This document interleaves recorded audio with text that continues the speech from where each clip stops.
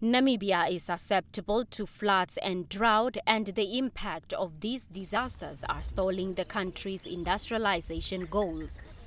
The 2011 floods and the prevailing drought therefore require responses, guaranteeing long-term risk management solutions. In this regard, the Joint Management Committee, comprising staff from the ministry and the stakeholders, will first develop integrated and drought management plan for the Kuvalai-Etosha Basin before assessing other areas.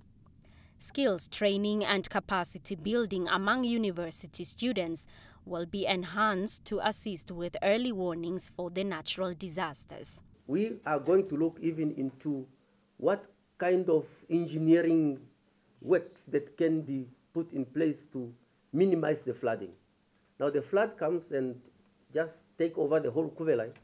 All the towns of Oshakati, Ongwediva, Oshikango, wherever, Utapi, everybody's underwater. The project, once implemented, will run for 5 years and about $10 million have been set aside.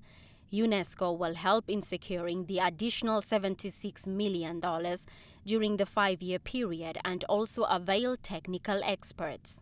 And then, when you know where we'll have the floods, it's not only sufficient to know where we'll have the floods, where we'll have the drought. This is the first step.